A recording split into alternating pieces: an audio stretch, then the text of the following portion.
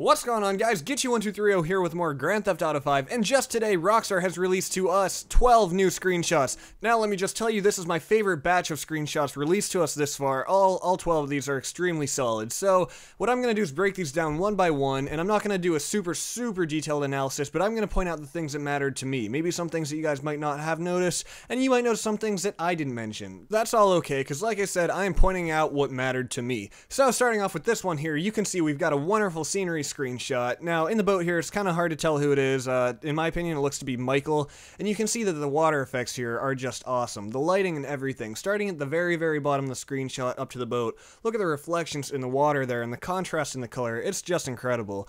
One thing that I've noticed on these current gen consoles is the particle effects on the water is still a little bit lacking. You can see the stream of water behind him. It's just kind of a little bit of a blur. The particle effects aren't that great, but that's just because of current gen consoles. It's nothing against Rockstar. It's just the capabilities of the consoles.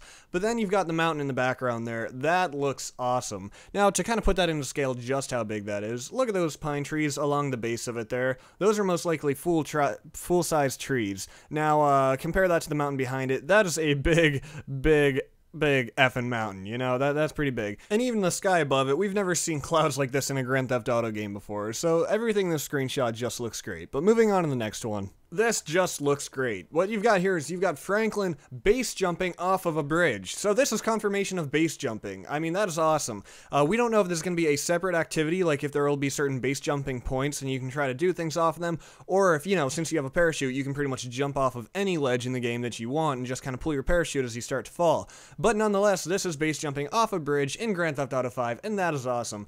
Up on the bridge there, you can see 6 to 7 cop cars and what looks to be the red muscle car that Franklin probably drove to get there, and a police helicopter. And once again, of course, I gotta point out the scenery. This just looks awesome. You've got a mountainside, the trees look great, and then look above the farthest left police car, you can see a light white trail kind of going off into the distance. So that's gonna be one of those trails that wrap around the mountain that, you know, we're gonna be riding our dirt bikes on, four-wheelers, hillbilly trucks, all that good stuff, guys. This is gonna be awesome. Next screenshot. Here we have confirmation of yet another thing, yachts, in Grand Theft Auto 5. Now, as you can see here, this is called the Dignity, or probably the SS Dignity, and we can see someone scuba diving. It looks like it might be Franklin, but it's hard to really tell for sure. But first of all, look at the weather in this picture. Unlike most of the screenshots, you know, usually we see it when it's all sunny and beautiful, but here this is a little bit more ominous weather. You know, the clouds are a little bit gray, and you can tell it's kind of windy. Looking at the American flag also, you can see some of the best wind effects that we've seen so far. In no previous Grand Theft Auto game have we seen flags and things like that blow in the wind and look so nice and so natural. So that really looks good. And you can also see some white caps on the water. See on the left side above the Grand Theft Auto 5 logo, you've got some white caps going on. That also tells you that it's windy. So this might be from a mission, and this might not be. It's really hard to say. Because in Grand Theft Auto 4, there was a yacht that you were able to get on, but it was only during that one mission, or maybe another mission, but I'm thinking of one in particular. But, you know, you had to blow the yacht up, kill the people on it, whatever, blah, blah, blah. But there were never yachts just kind of sailing around that you could hijack at any point. So it's kind of hard to say if this is going to be, you know, just a random yacht that you can hijack, or if this is mission specific. But either way, it's a yacht in Grand Theft Auto 5, and hopefully we will be able to drive it. Up next right here, we've got some good old genuine relaxation with Michael, the businessman, the family man. Yes, of course, he's got a cigar in his left hand there. You know, he's just chilling out, relaxing, maxing out cool, shooting some b-ball outside the school. Or, wait, no. Wrong thing. He's just sitting next to his pool, and he's got a cigar, and it looks like he's got some headphones in. Looks like those are some iPod earbuds, so he's probably got the iPod going, or in this case, the iFruit, of course, because that's what we're going to have music on this time around. And, of course, some aviator sunglasses. You can see a little bit of a reflection in the left lens there, so it's a nice sunny day. The shadow behind him looks great, mimicking his every movement perfectly, casting it on that cushion there. Looks awesome. And one thing I want to point out though is look at the stones behind him. If you ask me, the stones on the right side, they do not look three-dimensional to me. I mean, if you ask me, that looks just like a texture. That looks to me like that is wallpaper put down on the ground, and that's what it is. So that's a tiny bit disappointing. I don't know, maybe it's just this angle, maybe it actually will be 3D, maybe this is, you know, just a bad angle, like I said. But in my opinion, that looks very flat. I don't see any dimension in that at all. So that's a little bit of a disappointment, but hey, that's just me nitpicking, and if that's the worst thing about it, then I'd say Rockstar is doing pretty damn good. Also, notice that Michael is wearing a gray button-down this time with a white V-neck, so there's a little bit more of an idea of how character customization is going to go. Really, a lot of choices for clothes this time. You never really see somebody in the same clothes twice with these screenshots. Up next, we've got another screenshot featuring Michael, of course, this time in his business attire. Now, personally, I'm going to be keeping him in his business attire most of the time. You know, personally, I just like him looking business casual, just, I don't know. Because you already have Trevor, who's going to be a total mess, I just like the idea of keeping Michael just clean and professional. But back to the screenshot, we've got a nice looking lens flare there off to the right side, and then off to the bottom right of that, you've got a nice little rainbow effect rolling off of that. That looks really nice, off into the tree there.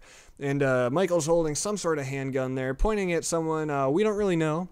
And of course, the screenshot is backlit, and that explains why everything is so blown out. You know, you might be looking at this wondering, well, why is that tree so dark? Why are those buildings so dark and blue? When things are backlit like that, when you've got a very bright light source behind it, everything in the foreground of it is going to be blown out and dark like that. So that makes total sense to me. I like that. Great effects. Not too much going on in this one, though. Moving on to the next one.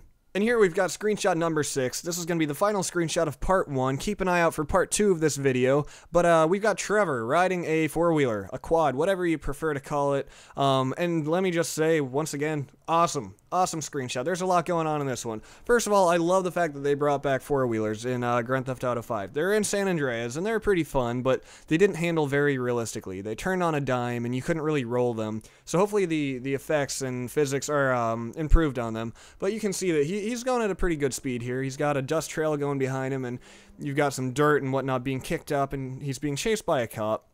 Of course, when is Trevor not being chased by police? And he is in his favorite, like, underwear outfit, or short shorts, or whatever those appear to be, maybe boxer briefs. It's hard to exactly tell, but he's definitely not appropriate for public. He's not appropriate to be out and about. And this is either morning or sunset, most likely sunset, but you can see the sun rising / setting over the mountains there, which looks beautiful. Another great lens flare. And you can see a power thing or a satellite something in the background there. Not totally sure what that is, but really that's not too important.